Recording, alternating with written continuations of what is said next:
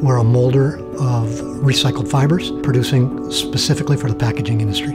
Initially, in 1999, our main focus was consumer electronics. Now we're a mixture of bottles, furniture, and consumer electronics. Lead times in our industry are always an issue. That can last 4 to 6 weeks for a full platen, and that's unacceptable to many customers.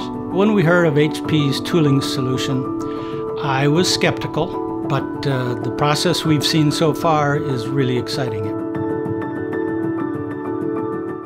The HP tooling was run on our equipment side by side with 2 identical tools that were made out of aluminum. A very challenging tool with a 1-degree draft and some tight areas and compartments. And there's no discernible difference between the production run of the 3 different tools. What we're most excited about with the HP tooling set is the amount of detail we can get from the screen. The resolution that the HP screen provides is going to be very exciting to our customers. Part numbers and/or logos, recycling signs are far superior off of the HP technology screen. Another advantage of the HP tool set is they're so light. The HP tooling could reduce the weight by somewhere in the vicinity of 80%, and that reduces all of the wear and tear on the equipment. And one person, for most tools, can easily place a tool in a setup.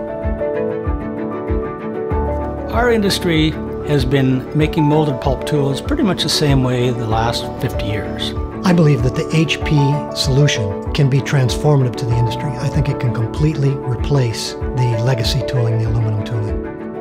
The HP tool set, I think, is going to set a new standard for our tooling. Hopefully, they will become a major source for us for tool sets going forward into the future.